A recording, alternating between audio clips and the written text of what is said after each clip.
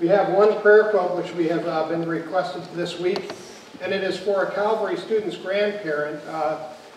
Lydia Flippin, Alex's grandmother, is ill, and so we pray for peace and comfort on their family, both for her recovery and also as they mourn the loss of their daughter Jessica, Alex's mother.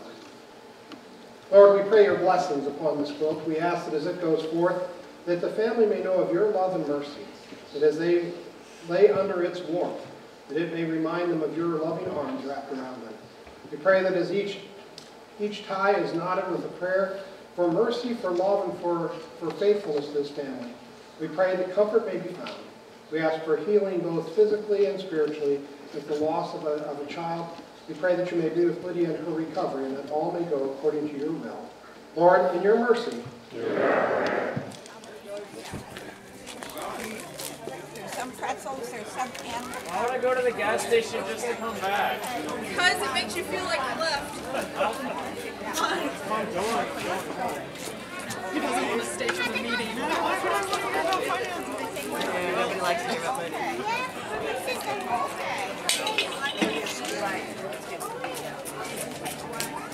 They're my cousins.